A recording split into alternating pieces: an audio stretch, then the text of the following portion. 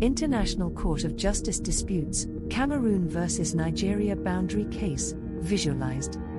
In 1994, Cameroon filed a case at the International Court of Justice against Nigeria, concerning the dispute related to the sovereignty over the Bakassi Peninsula, and the delimitation of the maritime boundary between the two states, and to consider a further conflict linked the sovereignty over a part of the territory of Cameroon, in the area of Lake Chad.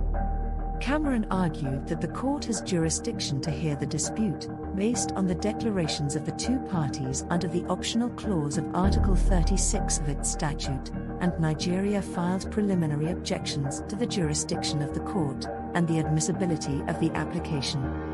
In its judgment in 1998, the court found that it had jurisdiction to decide upon the merits, and that Cameroon's applications were admissible. Nigeria requested the court to interpret that judgment. However, the court rejected that request, and found that Nigeria's application for interpretation was inadmissible. In 1999, the Republic of Equatorial Guinea successfully asked for permission to intervene in the case, under Article 62 of the court's statute. The court approved that intervention because Equatorial Guinea has an interest of a legal nature that could be affected by any judgment issued by the court to determine the maritime boundary between Cameroon and Nigeria. In 2002, the court issued its judgment.